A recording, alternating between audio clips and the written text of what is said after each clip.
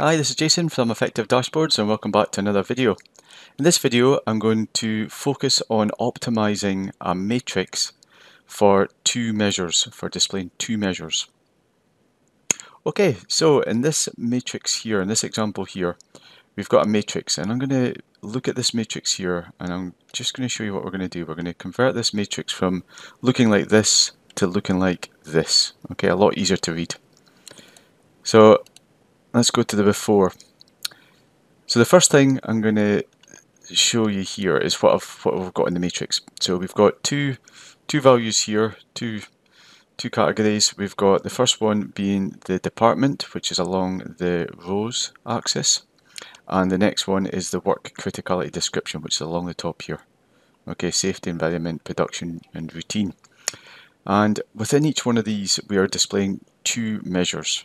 Okay, now the reason we're displaying two measures, and this can be quite common, is that you want to be able to put both the measures in context. You need both measures really to be able to understand the context of the risk that we've got of defective equipment. So in this example here, we've got a number of work orders, so a number of defective pieces of equipment, and how much labour hours are required to go and fix each one of those, or fix all of the equipment that's in the all of these defects.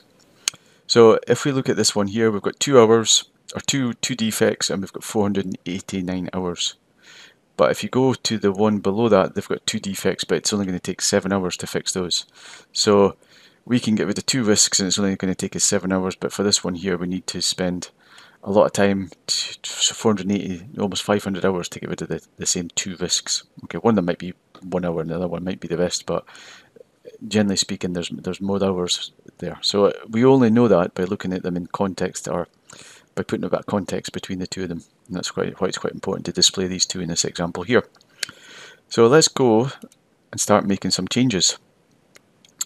So the first thing I'm going to do, and I've got the steps below here, is I'm going to go and I want to be able to add some brackets to differentiate this hours and the two measures. And I think that just helps to draw the eye between the two and separate them. It doesn't look like such a jumble of numbers. So to do that, I've got a measure here, and I'm just going to talk you through this measure. So we're going to go and create a new measure called backlog hours text with brackets. Okay, it is what it says in the tin there. I keep the measures quite explanatory, and it's an if statement, and then we're going to first of all check to see if backlog hours equals 0. Now if they do equal 0, then we want to display a blank. We don't want to display it as 0, because if we do, then all of these blanks are going to have zeros in it, and it's going to make it just a little bit harder to read. Now each one of these changes are incremental, but added together they just make it a lot easier to read this visual. And if we've got zeros that your brain's having to process and discount, then it's not a good thing. So we're going to do that first of all. Then we're going to use a couple of Power BI features in here. The first thing is we're going to use concatenate. Now this ampersand is the short symbol for concatenate. So you want to join two pieces of text together. Okay, so the first piece of text we've got in the text, if it's actually just written text, needs to be encapsulated within inverted commas, just like this is here. So we're going to start with a bracket, and then we're going to use a function. So this function is called format, and what it does is it returns a text string after you've added a couple of values, a couple of arguments. And the first argument, I'll just show you this, is a value. And in this example here, the value is going to be our backlog hours measure. And then the second, which is format, is the format that we are going to return this value in as a text string. And I'm going to format, this is the format here that I'm going to use, and that's going to make sure that we've got a comma separated thousands. Okay, because we do want to have that comma separated thousand, just makes it easier to read. Like these values here, like that 9977, we want it still to look like that within the brackets. And then we're going to use another bracket here, a concatenation sign, and then another bracket just to round it off. So we're going to encapsulate that measure within the brackets. So let's go and pull that into the measure, the visualization.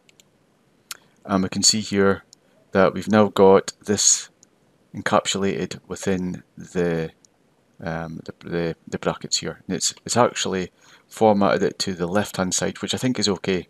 We could go and change that, but I'm happy with that actually, because then you can just read them more or less side by side. So the next thing we're going to do is we're going to go and play with the width of these.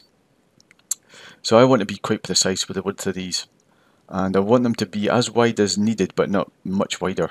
So to do that, I'm going to use a couple of the features within the visualization itself. So the first thing I'm going to do is we've got this auto. I type auto here. We've got this column header auto size.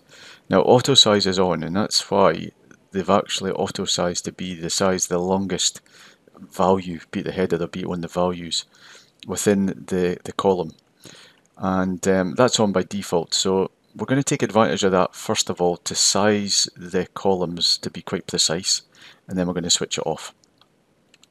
So the first thing I'm going to do is go and change this category value description here to be something about the longest we're going to need it to be. Right, here we go. So we've got here bracket 21,763. So it might be that we go above. It's unlikely we're going to go to 100,000, but it's not going to harm us to basically future-proof it. So what I'm going to do is I'm going to type in a bracket, and then I'm going to type in 0, 0, 0, 0, comma, 0, 0, 0, or 9, but we'll just leave it at 0, because 0 is probably the widest number. And then if I press enter here, we can see that this is auto sized because we've got that auto size, auto column width size. It's auto sized to be the size of this column here, this header here, or this category description, whatever it's called. And I'm going to do the same with the other one as well. So all I need to do is double click in here, 1, 2, 3, 1, 2, 3, and we can see that this is going to be as wide as we need it to be, and a little bit wider in case that goes into hundreds of thousands, but it's not going to harm to have it just that little bit wider there, just an extra 0. And we can see that it looks a lot neater and a lot nicer now that we've got these both the same size.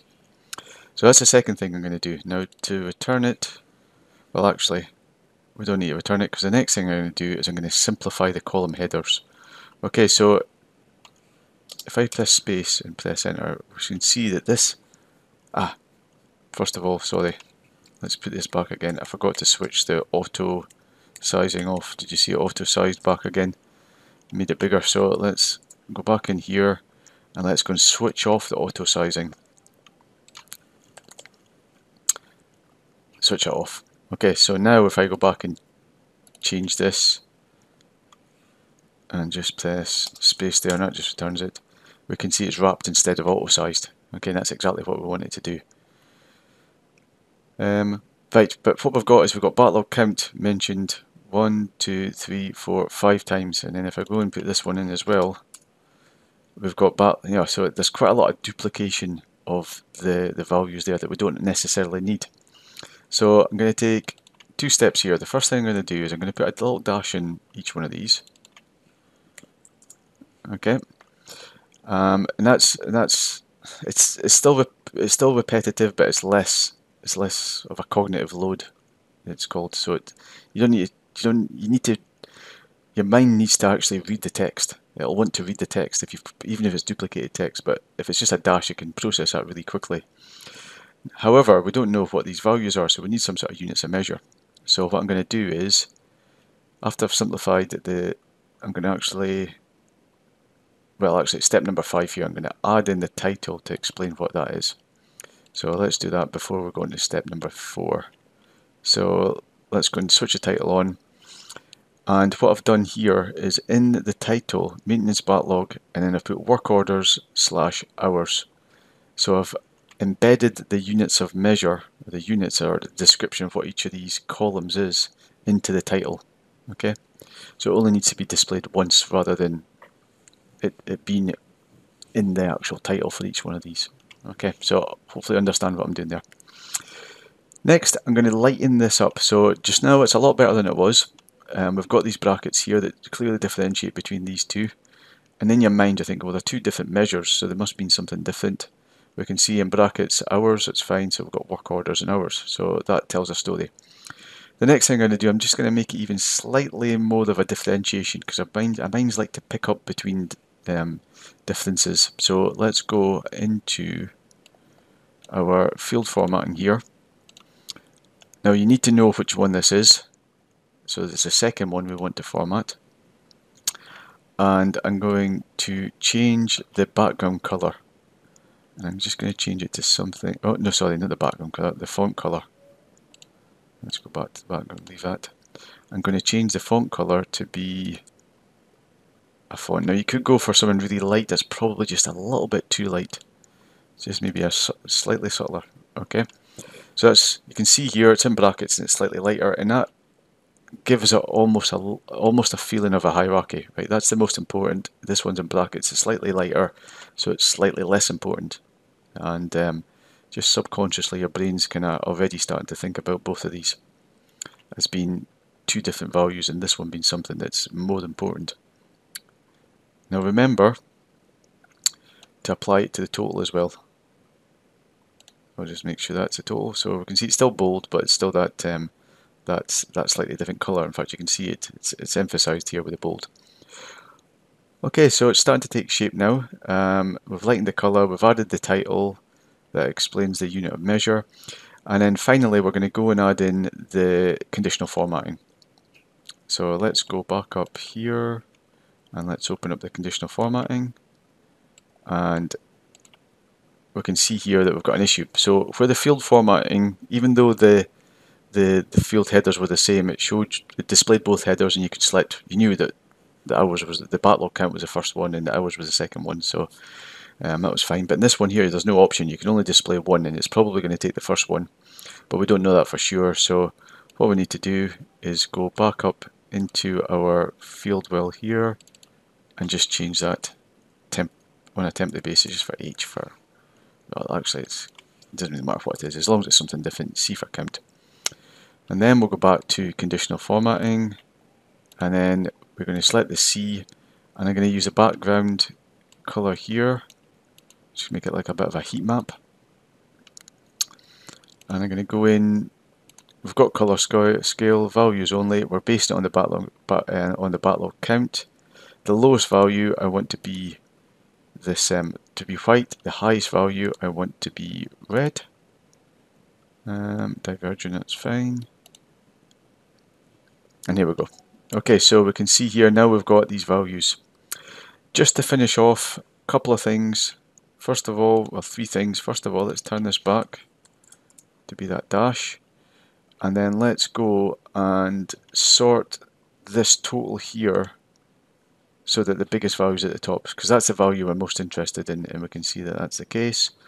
And then finally, I think just to make it even less cluttered and a little bit clearer, we don't really need these grids here because we've got all these values here, and it's just you know, taking up a lot of color, and I think it can be better. It just looks a little bit better. We've got these, because we're using these blocks of color, they draw lines, these horizontal lines, sorry, vertical lines. So let's go and try and switch off the grid. I think that makes it look a little bit bigger. So vertical grid, it's on just now. We can switch it off and it just tidies up a little bit. Okay, we've got a line here. I don't think we need it. The horizontal grid, I think we're probably still, I mean, maybe even if you wanted to simplify it even more, maybe the horizontal grid is something that's, you know, if you want it to be really simple, but I think I'm going to leave that horizontal grid on. Yeah. Okay, so that is it. Let's look at a before and after. Yeah, I decided to leave it on when I did it the before. Okay, so we've changed this big or large matrix here with the two values into something that's putting some filters on, and it's something that's got a bit more information in it, and it's a bit easier to see a bit easier first of all to see the issues, and then from there it's a bit easier to differentiate between the two values, and we don't have all this duplication here. We've managed to compress it and managed to make it look and feel a lot better. So hopefully you've got some ideas here about how you can apply these in your own tables and matrices. Yeah, so if you like this video, it'd be appreciated if you give it a thumbs up. If you want to subscribe to the channel and be kept up to date with the latest releases, I release a video around about every week. Then press the subscribe button and the wee bell and you'll get a notification. But apart from that, thanks very much for listening and watching, and I will talk to you in the next video.